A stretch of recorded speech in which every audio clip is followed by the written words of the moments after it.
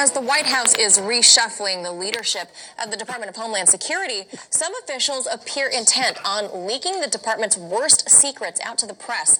In the first of two major leaks over the last day, journalists have learned of an internal DHS plan considered at one point that would have directed ICE to transport detained migrants to so-called sanctuary cities before releasing them.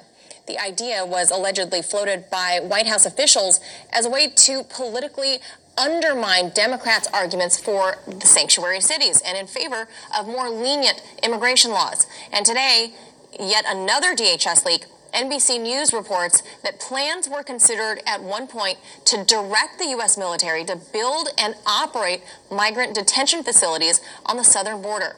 So for more on these issues, we're joined now by Alan Orr. He is Vice President of the American Immigration Lawyers Association. And Jennifer Lawrence, she's the Communications Director of We Build the Wall. Folks, thanks for being with us today. Alan, I'd like to start with you. The cities that have embraced the so-called sanctuary city policies are sending a clear message that they are open to receiving more migrants. So why is it wrong then to consider those particular locations when choosing a location to release migrants after they've been apprehended at the border? Because those aren't the rules that are allowed by ICE policy, and that's just not the way the government is directed. So the president wasn't looking to do this. Well, he's actually looking to do this now again. So he was looking to punish those communities is what he thought he would be doing by either claiming that the immigrants that they would receive would be violent and therefore disrupt those communities, which seems would be against the American people, or he was basically just saying that he didn't really care and he was just going to try to flood those cities. And that's just not the way that U.S. policy works, and that's why he got pushback from the ICE officials. And what you're sort of seeing is the sort of breaking down of this organization that should be working together as a team by leaking these memos to sort of show that there is discontent with the way that they're organized currently. Now, Jennifer, the whole reason that officials seemed interested in doing this in the first place was that they believed it would cause a spike in crime and economic burden on these cities, causing local officials like Nancy Pelosi some political damage back at home. Is it wrong for the nation's public servants to be making decisions that they believe would actually damage certain communities? No, it's not damaging it at all. It's highlighting what is going on. We have sat with multiple angel families and sat with people all across the country who are affected negatively by illegal immigration. And illegal immigrants, illegal immigrants coming into this country and committing crimes against U.S. citizens. If these sanctuary cities want to be incentives for these people to come here and give them reason to come here and break U.S. law to get to their sanctuary in that city, then they should reap what they sow. And these politicians need to realize that we elected them to be there, and we want a wall, and we want a sovereign country, and we want a border. And we're not going to put up with criminal illegal aliens coming into this country and committing crime. Now, Alan, we're seeing record numbers of migrants trying to cross the border now, whether it's in caravans or family units, through the help of smugglers or on their own. However, you've said before on air that keeping them in detention facilities or over in Mexico to await asylum hearings is simply wrong. So where should they go? Right. They should follow the procedure that's actually there. So the first thing that we need to do is really work on our defining of the words, because if the government caught them and they were criminals and then we're releasing them into the government, that's problematic. So these aren't criminals. These are people who are seeking asylum, who have already been through a credible fear hearing, who are released into the United States. A crime is not committed. If the crime was committed, then why is the government releasing them into these cities? So that's really inconsistent. That's really not thoughtful at all to sort of say that these are criminals that are being released into the city. Secondly, so the way that this is supposed to work is that these individuals should be processed and then released, and then they show back for their court date to finish their asylum claims, because they're seeking visas just like every other category of individuals. So yes, actually, long-term detention is not the answer. The best answer is, like I said before, sort of building foreign policy and not making this sign like saying we're going to build a wall and shut down the government to cause these large people to come to the government now thinking that this wall is going to be built that's going to keep them from being able to come in the future. Jennifer, your take on that? No, Democrats Yeah, and Democrats need to stop giving them incentive to come here. And it is twice, 3, 10 times deported illegal aliens who are coming here and committing crime. Grant Ronenbach, the son of Steve Ronenbach, who's on our board at WeBuildTheWall.us. You know what? That man that killed him was a twice or 3 times deported illegal alien. So don't try to defend these people. There it is, but Shalom Yasharala, which is Israel. Call Halal Allah Yahweh Bahashem Yahushua, which means all praises to Yahweh, which is the true name of the Heavenly Father, who you people ignorantly call God. Bahashem, in the name of Yahushua, which is the name of the only begotten Son, who you people ignorantly call Jesus Christ. Those are the true names of the Heavenly Father and the Son. Plus, I'm going to give a shout out to the Akim that's pushing and spreading this word throughout the four corners of the earth. Who this word is going out to. Okay? You know, not going out to, but you get what I'm saying. Who's also uplifting the names of Yahweh by Hashem Yahushua into the confusion of faces, whose bloodline traces back to Abraham, Isaac, and Jacob, our forefathers, though you may look like one of the heathen nations that you're scattered amongst. Same to if your seed line goes back to one of these tribes through the man, and if your spirit bear witness with this word and this truth, and you can receive it. See confusion of faces out there that do look a little different. You are Israelites. Okay? To the few Aqua, which is you sisters that do listen, learn, Shalom. To the elect of the nation of Israel, whether you may be scattered throughout throughout the four corners of the earth, who this word is going out to, Shalom to you. So you so-called Negroes, Latinos, and Native Americans, you combine and consist and make up the 12 tribes of Israel. You are the Hebrew Israelites. That is your true nationality. Okay, not black, not Latino, not Native American. Okay, you are the Hebrew Israelites, man. The chosen people of the Most High Yahweh and His Son Yahweh Shah. Okay, a special people. Okay, and you see what it says here, man. You seen this clip right here. It says leak, Department of Homeland Security. If you didn't know what DHS was, you know, plans reveal government chaos, man. Okay, and this is basically surrounding this. What you see is going on with this immigrant thing. Okay, but really, truth be told, is Esau Edom, who is the so-called white man, he's gonna come down. Okay, on all you tribes, man. It's not just the northern kingdom was combined of you Latinos and Native Americans. It's gonna be, okay, all the tribes, man. But I'm gonna give my first scripture.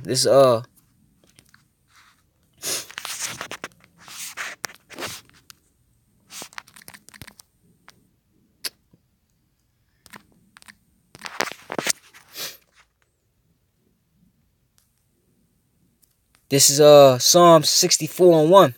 Hear my voice, O Yahweh, in my prayer. Preserve my life from the fear of the enemy. Okay?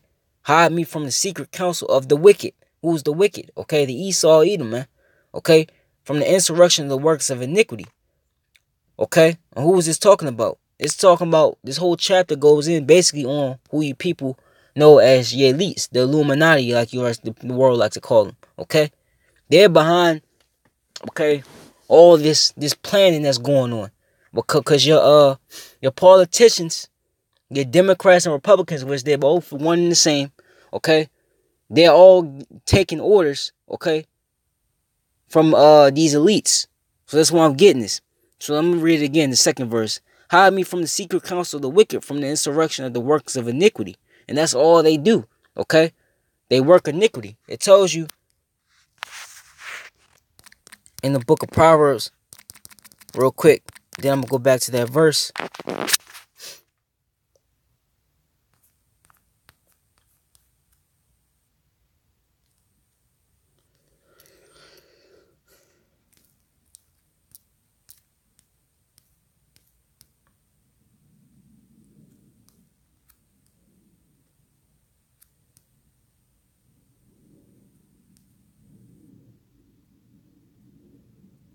Hold on, let me type in sleep. Salakia real quick.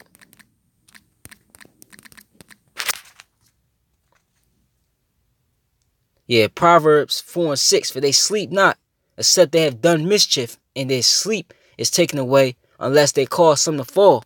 And who are they trying to cause some to fall? Okay? Let me go back to Psalm 64 chapter.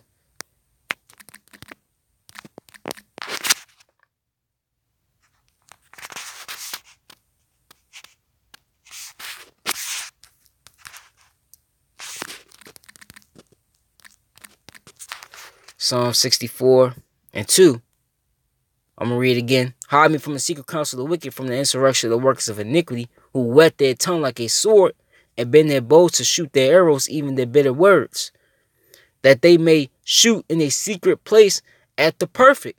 And who is the perfect? You Israelites, man, the people, okay? On this sign, the Lord, the apple of the Lord's eye for a change, man. Okay? These tribes, man. You so-called Negroes, Latinos, and Native Americans, and confusion of faces, man. Okay?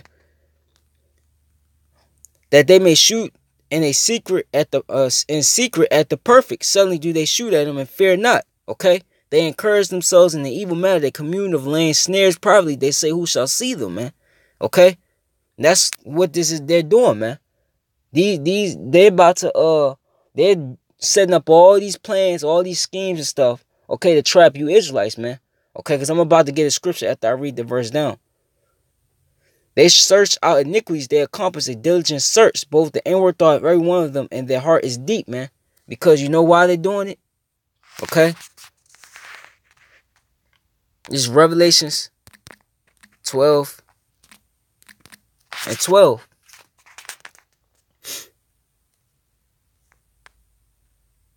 Therefore rejoice, ye heavens, and ye that dwell in them.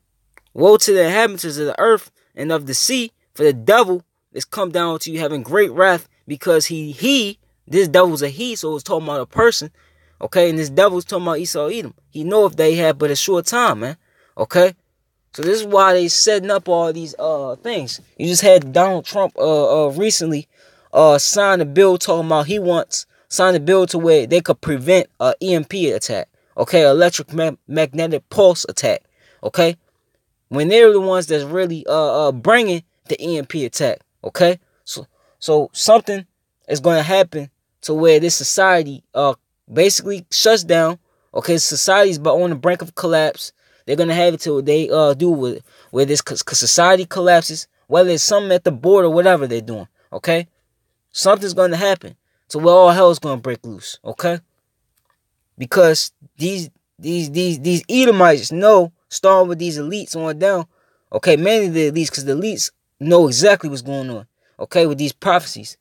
They know they have a short time left, and it tells you in 2nd Ezra, the 6th chapter, if I'm not mistaken, for Esau is the end of the world, and Jacob is the beginning of it that followeth. It's going to be this, man, he knows, okay, that us, being the Israelites, okay, knowing he has us in the captivity, okay, that due to us, he has a short time rulership because we're waking up, okay? So now, he knows we're in the way of his so-called New World Order, okay? So they're setting all this up. So they're going to try to basically, exterminate you Israelites, man, okay? He's going to come down with great wrath, man, okay? And the majority of our people don't even see it coming, man. They still worried about the whole Nipsey Hussle thing happening. Whatever, man. Whatever they into, man. They don't see, okay, that this man is coming down, man.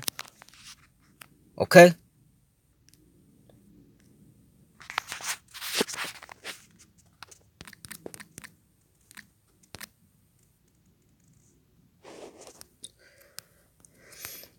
Just Joel.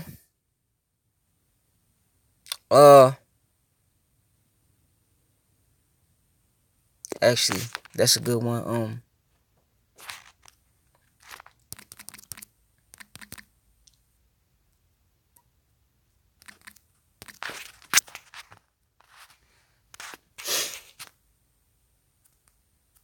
It's Jeremiah 30. I'm going to start the 4th verse. And these are the words that the Lord spake concerning Israel and concerning Judah. So it's all the tribes, okay? For thus said the Lord, we have heard a voice of trembling, of fear, not of peace. Ask ye now, see whether a man doth travail with child. Wherefore do I see every man with his hands on his loins? As a woman in travail, and all faces are turned into paleness. Okay? And alas, for that day is great, so that none is like it. It is even the time of Jacob's trouble. Okay? But he shall be saved out of it. And who is that? The elect, man. Okay? The Lord's going to save the elect out of this, man. That's the only ones that's going to make it, Lord willing, I'll be, one of those men. But, that's the point. Jacob's trouble is what this whole thing is called, man. And that's what's coming. Okay? These Edomites are going to try to bring the war to us, but they're sadly mistaken. Okay? But it says in Daniel 12:1, and at that time shall Michael stand up, the great prince will stand for the children of thy people. It's going to get bad out here, so you're going to literally have, okay, certain angels protecting, okay, the elect out here. Okay? And it already says that in Psalms 34:7, the angels of the Lord encampeth round about them that feareth the Lord. Okay? Quickly paraphrasing it. And at that time shall Michael stand up, the great prince will stand for the children of thy people, and there shall be a time of trouble, such as never was since there was even a nation, even to that same time. And at that time thy people shall be delivered, everyone that shall be found written in the book. Once again, that's the elect. Okay? Because Esau, he's about to, he knows these prophecies is basically on his ass. Excuse my language. So, he's about to, basically, he's going to try to do away with the nation of Israel. Okay? Because we're the ones that's going to take him out of his rulership. Okay?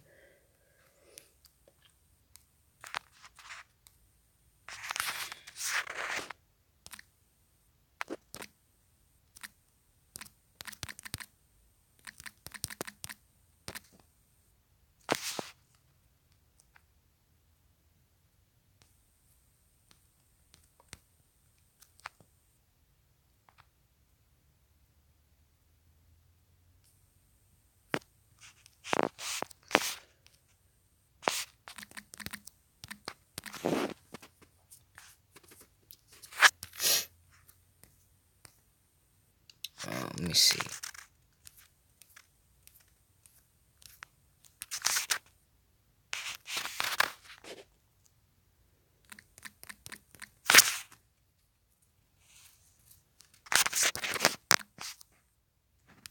Salakia.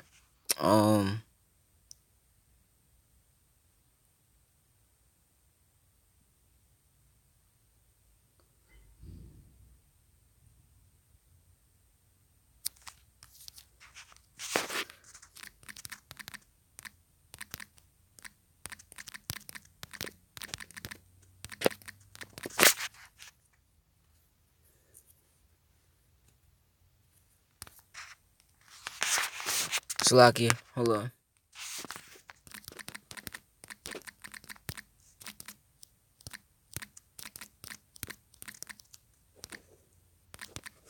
Because when this happens, Second Esdras, the whole book of Second Esdras, the 15th and 16th chapter is going to come into play.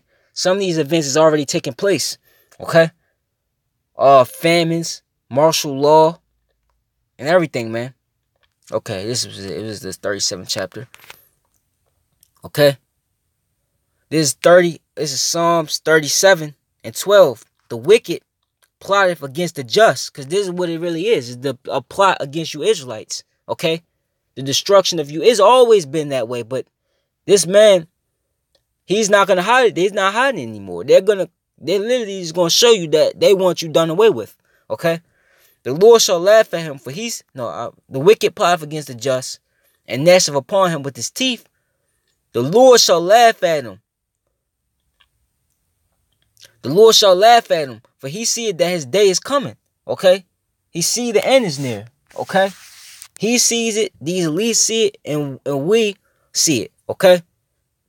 The wicked have drawn out the sword and have bent their bow to cast down the poor and needy, and to slay such as be of upright conversation. Okay? Their sword shall enter into their own heart, and their bows shall be broken. So that's what's eventually going to happen. Their plan, okay, on trying to wipe us out, okay, is going to backfire, basically. Okay? Because when they try to come after the nation of Israel, because it's saying he's gonna be like in the second Esdras, the 16th chapter, how Esau is gonna be a madman, like a madman sparing none, man. Okay? When he tries to pull his move, that's when the Lord's gonna pull his move. Okay? This is Isaiah 59:19. So shall they fear, they fear the name of the Lord from the west, and his glory from the rising of the sun. When the enemy shall come in like a flood, the Spirit of the Lord shall lift up a standard against them. Okay? So that's eventually what's going to happen. Okay? The Lord's going to lift up that standard through spiritual power by way of the angels, just like it said in Daniel, the 12th chapter. Okay? And by the chariots as well. Okay? So Esau, he's not gonna be successful. Okay? He could try this all he wants, but it's not gonna work. Okay? Let me see.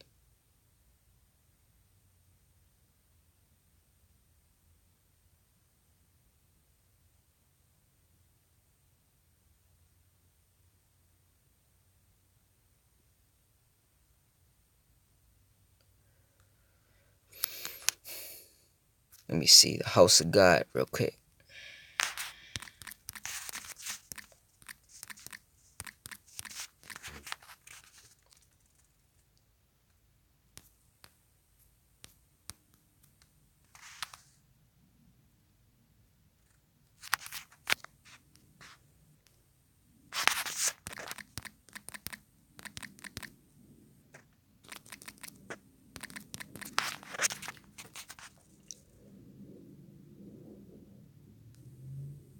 This is Zechariah.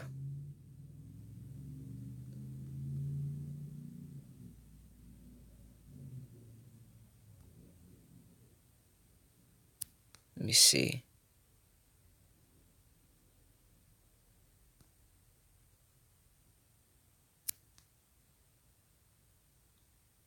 Alright, I'll start at Zechariah. The first verse. I start the first verse, but the point is in the 8th verse. The burden of the word of the Lord for Israel, saith the Lord, which stretcheth forth the heavens, and layeth the foundation of the earth, and formeth the spirit of man within them. Behold, I will make Jerusalem a cup of trembling unto all the people round about, when they shall be in the siege, both against Judah, okay, and Jerusalem, okay. And in that day will I make Jerusalem a burdensome stone for all people, all that burden themselves with it shall be cut in pieces, though all the people of the earth be gathered together against it. So when Esau, these 2/3, these other heathens, okay, they try to come down on our nation, okay, they're going to get crushed, man. And that day said the Lord, I will smite every horse with astonishment, and his rider with madness, and I will open my eyes upon the house of Judah, and will smite every house of the people with blindness, and the governors of Judah shall say in their heart, the inhabitants of Jerusalem shall be my strength, and the Lord of hosts is their power. And that day will I make the governors of Judah like an hearth of fire among the wood, and like a torch of fire in a sheaf, and they shall devour all the people round about on the right hand and on the left. And Jerusalem shall be inhabited again in her own place, even in Jerusalem. Okay, the Lord also shall save the tents of Judah first, and let the glory of the house of David, that's the elect, and the glory of the inhabitants of Jerusalem do not magnify themselves against Judah, and that day shall the Lord defend the inhabitants of Jerusalem, and he that is feeble among them at that day shall be as David, and the house of David shall be as God, as the angel of the Lord before them. Okay, and it shall come to pass. So we're gonna be them bodies, man, them new bodies. If you read 1 Corinthians, the 15th chapter, it goes into how we gonna receive those new bodies, man. Okay, them spiritual godly bodies, because these bodies we in aren't nothing, man. Okay, these bodies are the chambers of death right here, man. Okay, they go off easy. Okay, they're weak. You get tired in them. Okay, so we're gonna receive that. And that day there shall be and then it shall come to pass, this is the 9th verse, and it shall come to pass in that day that I will seek to destroy all the nations that come against Jerusalem. So when Esau tries his funny games trying to, take out our nation, okay, he's going to backfire on him. Okay, so this was about to happen.